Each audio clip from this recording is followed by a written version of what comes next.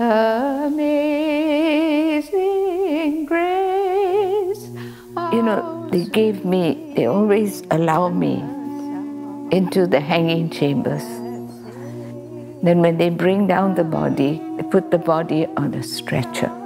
I would close the eyes in death, and they usually have the hands handcuffed at the back, and I had put a rosary. God is so present there. In that one moment, I know when I hear the lever, and they pull it, and they fall through the tap, I don't feel afraid. I just feel peace. And I know that Mother Mary and Jesus is there, and they have been there to receive them into heaven. This is a wonderful thing of my faith.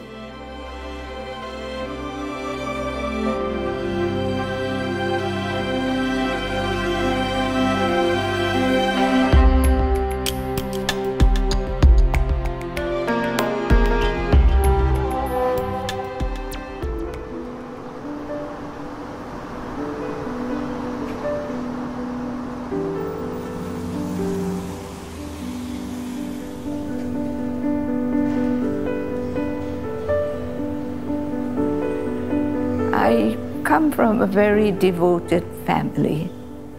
My parents were from Kerala, and the faith was instilled in us from a very young age. At the age of 6, I was already going for Mass. Like there were, at that time, probably 6 of us in the family. Actually, we are 10. And my mom, every morning, she would wake us up. She'd wake the girls up in one room, then she'd go over to the boys' room to wake them up. Then when she came back, the girls went back into bed. So she did this until we were all wide awake. And she took us to Mass every morning. Now that is something, when I look back, that the Mass, the Eucharist, became so much a part of my life. After a while, my mom didn't have to wake me up, and it became a part of my life. And I feel that my love for the Eucharist starts from that moment. Every morning, and sometimes in the beginning she had to bribe us. Before we go to school, we go to Mass, and she said, okay, I'll take you to the coffee shop nearby, and we'll have a lovely breakfast. But my mom knew that we needed nourishment for the body as well as nourishment for the soul. So I grew up loving the Eucharist, and I think that's where my vocation began. The very tiny seed was sown. My dad, with 10 of us, each one of us had his special love. And every time he came home from the office, we would be playing in the back lane. And when we know what time the bus arrived. And from the corner at the end of the back lane, we would see him coming. He was secretary to the Chief Justice of Singapore. So he had this uniform. He was always dressed in white. And we would see him coming, and all of us, maybe there would be 6 of us playing there, we would just run into his arms.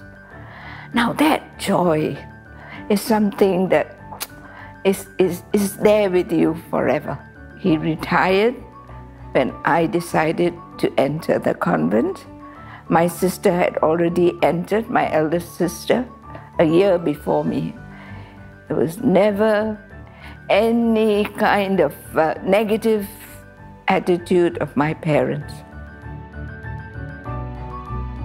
Christmas seemed to be a bigger feast than Easter. And we went on the bus, and often people said, look at them, see how nicely they are dressed. And my mother would sit there in the bus, and she would be beaming. with looking at us.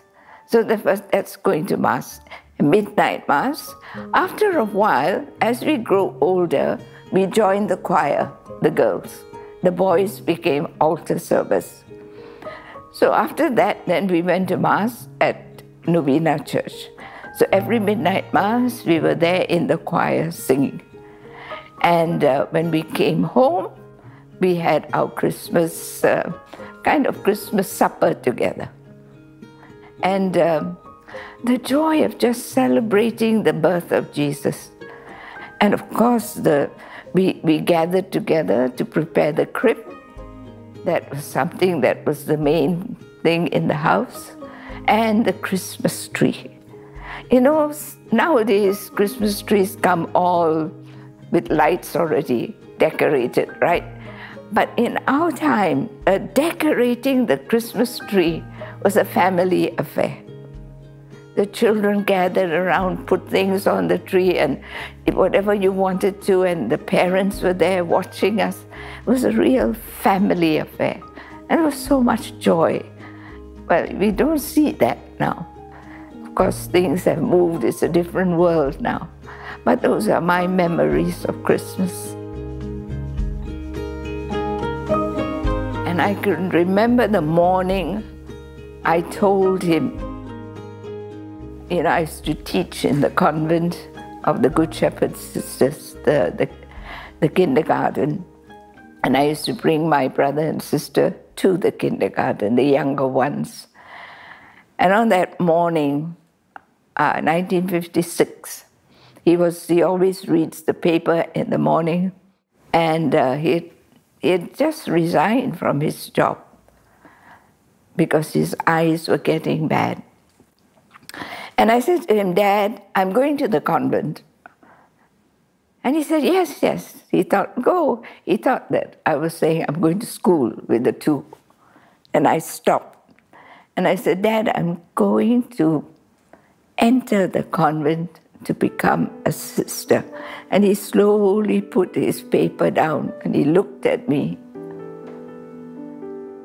And there was no, you know, this is a man who had lost his job, who still had children to feed. My two brothers were studying in England.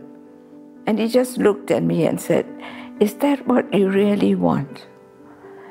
And I had just finished my, what we call O-levels here, senior Cambridge, just out of school. And he said, "You know, I can give you a tertiary education. Don't you want to wait for that?" I said, no. If I wait, I will lose my vocation. Imagine at 18, I was telling him this. And he gave me his full blessing. With my mother, there was total giving. Now, I must say that there were difficulties. My first few weeks in the convent, I wanted to go home. I came from a very loving, happy family. I missed them. And I know that Christmas, the very first Christmas, I sat in the chapel. And I cried and cried and cried. And I didn't know my companion was also crying. We missed home. We missed our family, which is a good sign, I think. And in those days, the family visited you only once a month. And we look forward to this. And I could ask myself, what do you want? Whom do you want to serve? But it was wonderful that letting go.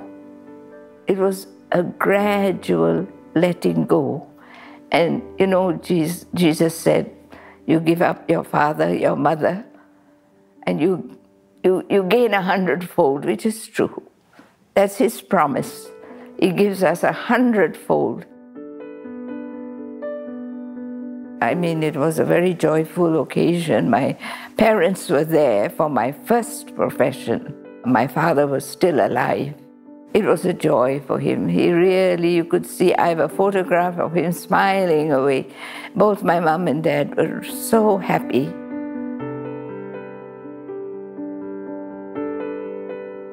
But on that day, I received my first, what we call, obedience.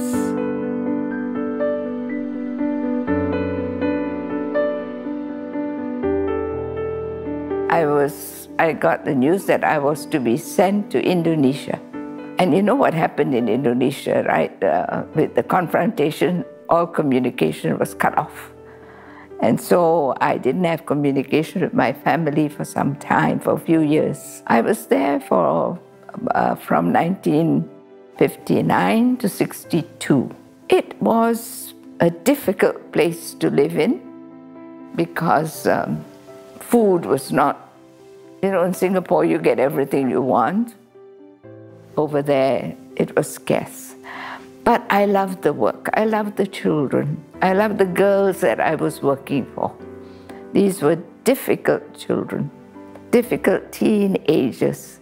And that's what I wanted to do, and here was I working for them. I was happy working for them. And when I came back from Indonesia, I was in different ministries in Singapore. I was teaching, actually. My first profession was teaching. I was a teacher in Primary 1 in Marymount Convent School.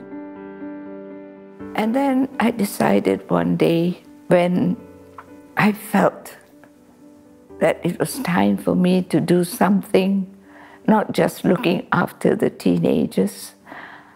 Now, if you ask me when this call to the prisoners came, I'd still say in my childhood. During the war, my father and mother took us to Malacca. We traveled to Malacca and we lived on an estate. I remember my dad, he was concerned about our education and we couldn't go to school. So every morning we had to wait a long time for breakfast because the firewood, my mother had to cook it and it was so slow. So while waiting for breakfast, my father had this idea that he would teach us phonetics so that we would learn to speak well. So he had this little book with little verses. And I used to sit there and listen to my brother and my sister reciting this passage from this phonetic book. And what was the passage? I commit you to Sing Sing prison, there to be hanged, drawn, and quartered. Now this is English, right? And my brother said, and every word had to be pronounced. We had a long dining table. My father would sit at one end, and my brother and sister would stand at the other end and recite this until it was perfect. And I used to sit there down near the table and listen to this.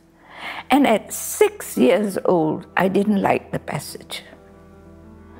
And I was a strong-willed little child. And I said, no, I'm not going to recite that when it comes to my turn. When I was old enough, 6, 7, my father said, now it's your turn. So when I came up there, he thought I was going to recite this passage. I stood up, a tall little, to my full height, and I recited the Hail, Holy Queen. Hail, Holy Queen, Mother of Mercy, our life, our sweetness, and our hope. My father was so stunned, so proud of me. He said, I was not yet 7. She can recite the Hail, Holy Queen all by heart. He was so thrilled. He forgot about Sing Sing prison. But to me, God called me at that moment.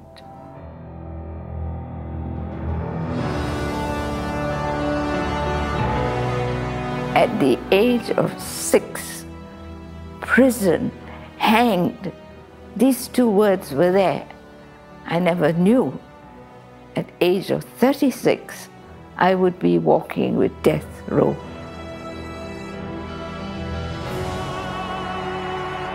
I was a teacher and a counselor. So after Vatican II, the invitation was to open the windows, go out and see what you can do. And the need to help ex-drug offenders was something that came up in Singapore. So 2 priests and myself, we attended the course. We decided that we would go for this and start prison work.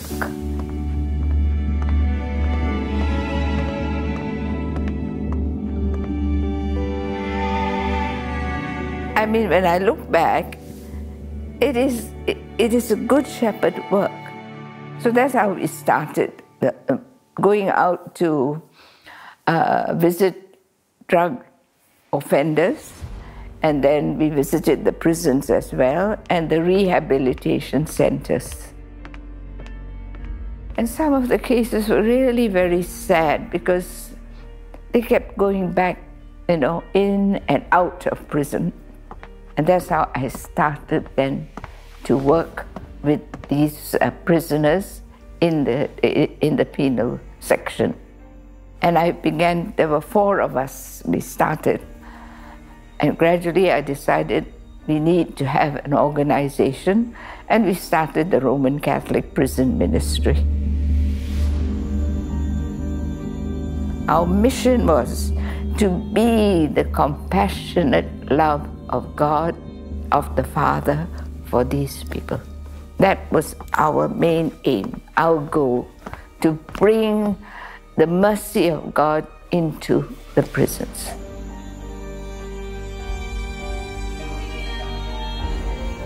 And then that case, the most bizarre case of the Adrian Lim case, I'm sure you've read it. You can read it on Google to have a better understanding. And you see God's ways. The woman involved in that case was my pupil. So I cannot say God was not calling me. She was my pupil. I knew her so well. I knew she was in our Marymount Vocational Center. She was such a good girl. And she became a murderess. It was just so sad. Now, when I heard that she was this woman who had murdered the 2 children, all of us, the sisters, were so shocked. And, our whole being kind of just wanted to help her, because we knew her so well. We knew her family so well. So there was a case then. I was connected more to the family first. I looked after her in our home. She was a good girl. But what happened was when her grandmother died, she just lost all control. And she went into prostitution with bad friends and met this medium, Adrian Lim, and he just twisted her around his finger, and she became his slave. She and another woman. When I heard that she was going to be hanged, I immediately sat down and wrote to the director of prisons that I wanted to see her because she was and my letter must have touched him, because he replied, he said, "You can certainly see her, but the prisoner must say she wants to see you." So I wrote to her, sent her a beautiful picture of the Sacred Heart of Jesus with those eyes looking at her. My heart really went out to her. I kind of entered into her pain also, being my pupil and being close to me. I said, I must see her. I want to see her. I just want to tell her, okay, you have done these things, but God still loves you. And I wrote that letter, and only 6 months later, I got a reply. And I picked up the letter. The envelope was a brown envelope. I still remember the prison envelope. And I only looked at the sender, and it was "Your black sheep, Catherine." And I immediately knew who it was. And she had written, and she said her first words were, "How can you love me when I have done such bad things?" And she said, "I'm so grateful, and I would like you to come and see me." So that gave the director permission, gave him, once the prisoner says he wants to see, then you're allowed to go in. So then I started seeing her. They knew they were going to get the death sentence, but throughout the trial, they were 7 years in prison. And for 7 years, I visited her every week. And she finally, the day came and she said, "I want to ask for forgiveness, not only from God in confession, but from everyone that I have hurt." And so her story began of conversion. And that was the greatest joy for me that day when she said, "Sister, I went to visit her with a priest, Father Doro. So we regularly went until she said, "Father, I'm ready for confession." And she made her confession, and once she made her peace with God, total change.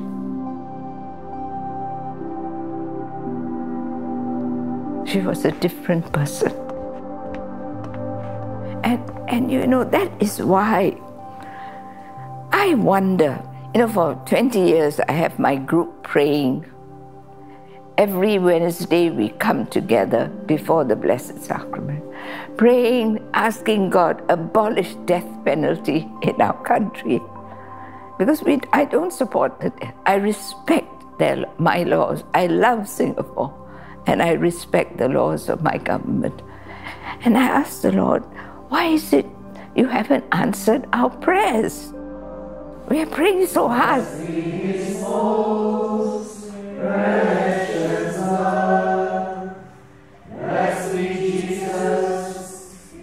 I think it's this. When you can experience a prisoner, a murderer who has broken the law, someone who has broken the law, when you can experience and see that intimate moment, like the prodigal son, right? When he came to his senses, what does he say? I can go back to my father. It was there, the picture of that father who didn't scold him, who didn't, who sold everything, who gave him his inheritance. That picture of the father is there. And when a prisoner can say, I want that forgiveness from God, I think that is why God waits. He doesn't abolish it. He gives us the opportunity to go in and bring them back to Him.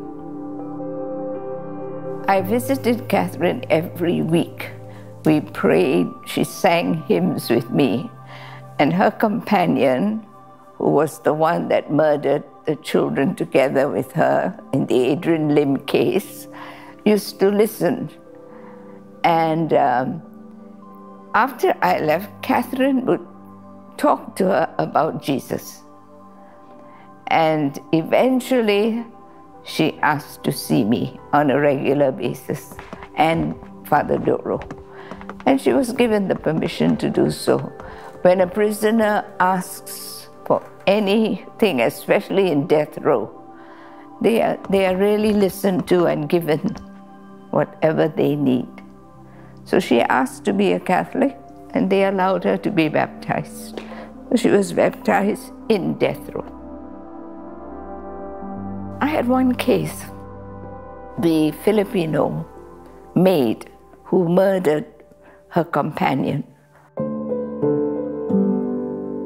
She then was in prison, and I visited her every week. Now, she couldn't speak English. But she learned English by talking to me and talking over. They can talk to one another from the, they can shout to each other. She learned it from the other two girls. And with me, she learned to read the Bible. And gradually, when the time came for her appeal, it was rejected. And she was very angry with God. She's a Catholic. She didn't want to see me. She didn't want to see anybody. She didn't want to receive Jesus.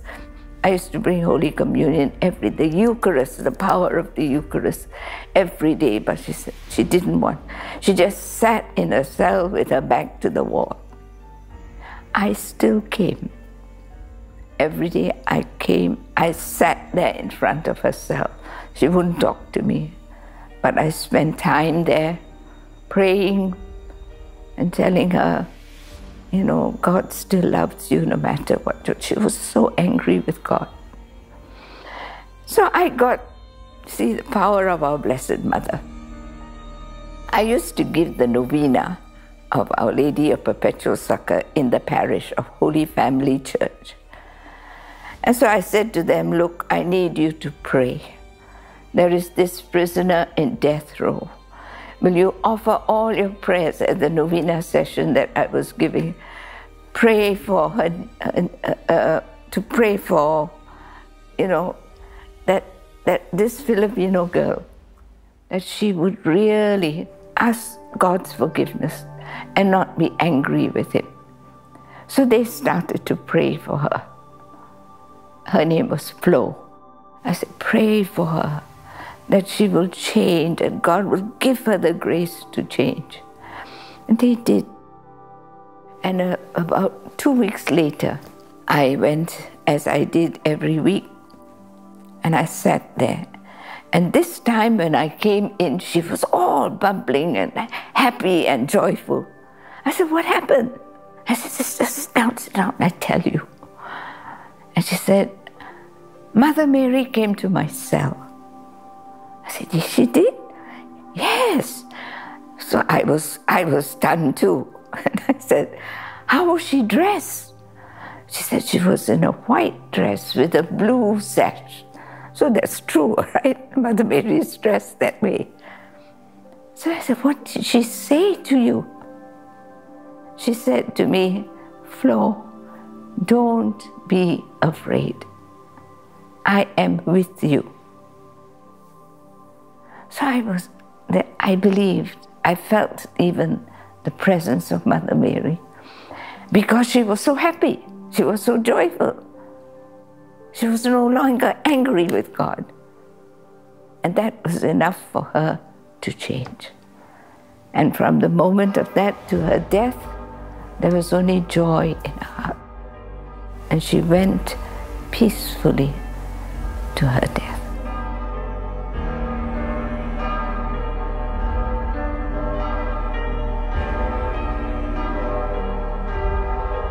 Her children, she had a pair of twins. They came over, but she said to them, she sent them back the day before she was hanged, because there was so much publicity. And I was with her right up to the end. And when she died, when she was hanged, she was very peaceful. When, they always allow me into the hanging chambers, and I can sit there and wait while the hanging goes on. Then when they bring down the body, they put the body on a stretcher. And I promised her I would close her eyes in death, and they usually have the hands handcuffed at the back, and I had put a rosary. God is so present there. In that one moment, I know when I hear the lever and they pull it and they fall through the trap. I don't see it, but I know as I'm praying there, that they've gone to God, when I hear that labor, I don't feel afraid. I just feel peace. And I know that Mother Mary and Jesus is there, and they have been there to receive them into heaven. This is a wonderful thing of my faith, you know.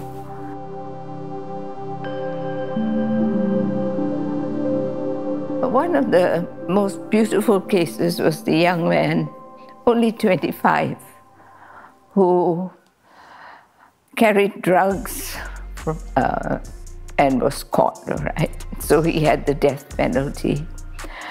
Now, he lost his appeal. He was very disappointed, very upset again. I was visiting him, but not so regularly, you know.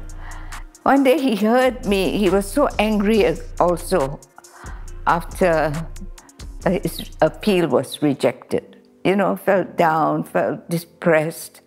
And during the case, his mother came in from Australia, and the lawyer, they stayed with us, so we knew her very well. Right? And so he was very despondent.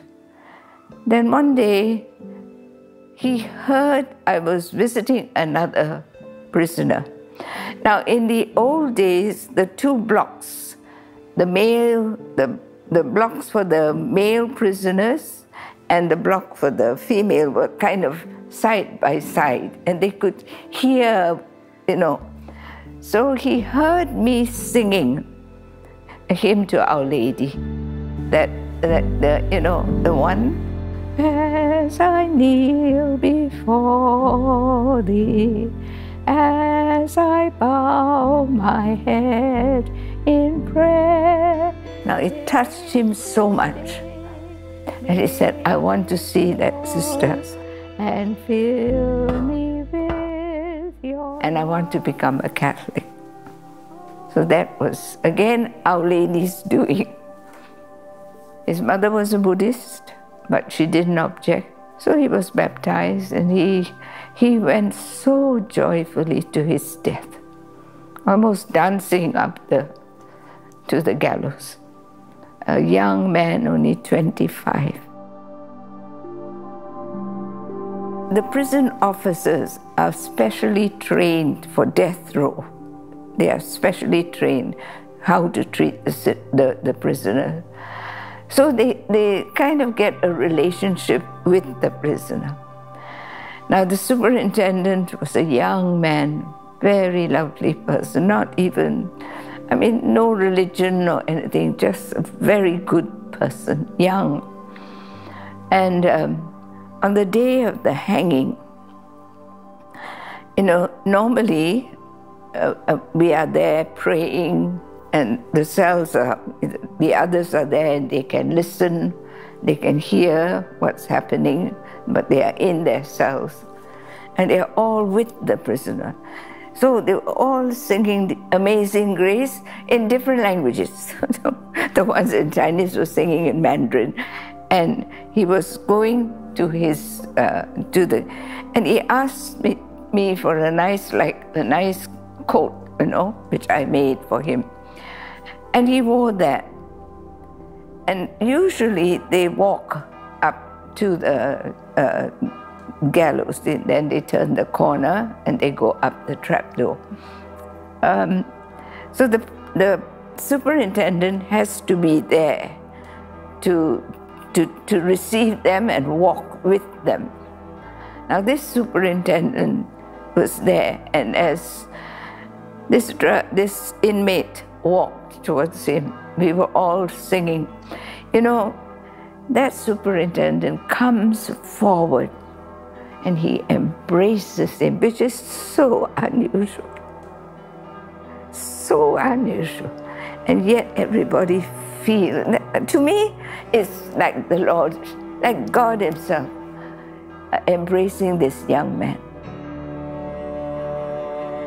And it was like his son to him. He embraced him, and then he turned around and led him to the hanging chambers. You can't help but feeling God's presence there.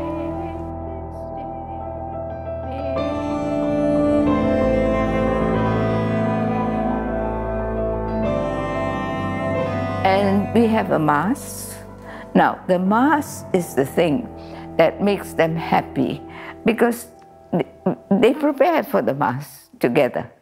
You know, they choose the hymns, we have the readings, and what is beautiful, even those who are not Catholics but have had the permission to join our Catholic services, they also would want to go to confession. And sometimes fathers say, you don't need to come. No, I want to come. I want to get peace.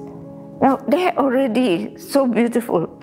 You know, you don't have to be a Catholic to ask God for forgiveness. So, and they look forward to having that. Before the Mass, those who want, Father is available. And we, the counselors, make the Mass as joyful as we can. We have a time for singing the carols. We teach them that at Christmas. They always miss their families. And I think another very beautiful thing that happens with me as a Good Shepherd sister, I have my community. While I am walking with a death row inmate, my community is praying for me at home. And it's the most beautiful thing.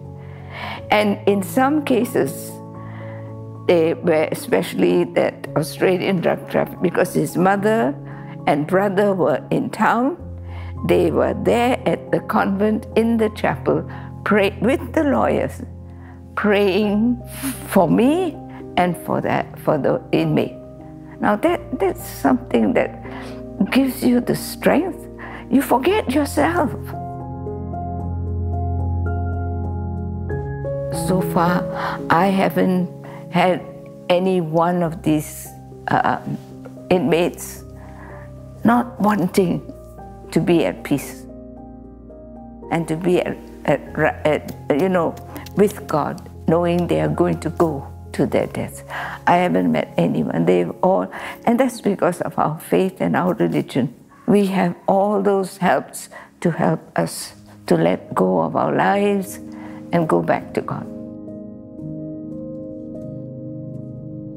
I think I look forward to celebrating Christmas. For me, it's always a joyful time when I come to the crib and I can kneel there and adore Jesus, this little babe. It fills my heart with a lot of joy. Although at the back of my mind, I know, as some of the prisoners will tell me, yeah, sister, that baby one day will die on the cross. But for the moment, let's enjoy this baby. Sometimes they say that it's Christmas, we'll enjoy his birth. I am a Good Shepherd sister. I belong to a congregation that is universal, and I've been a religious sister for the past 66 years. And I have no regrets. It has been a joy for me to truly believe that the Lord called me. He has been faithful to me, but I have to say, 60 years of my life have been years of, there have been difficulties, but the joy of living for Him and for His people is far more rewarding than anything else. Joy to the world, the Lord is come. Let us rejoice. I must get the words. Let every heart prepare Him room. Heaven and angels sing, and heaven and angels sing, and heaven angels sing. I don't have the words correct.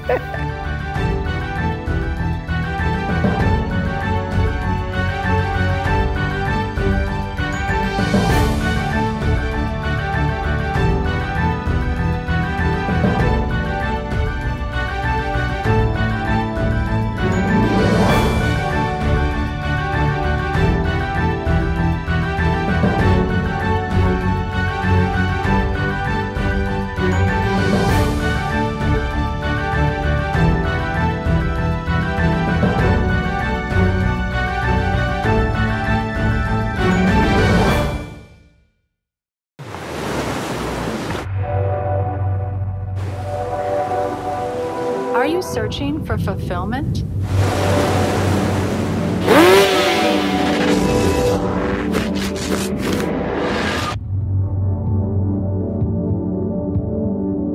Discover true happiness. Stay tuned to Shalom World.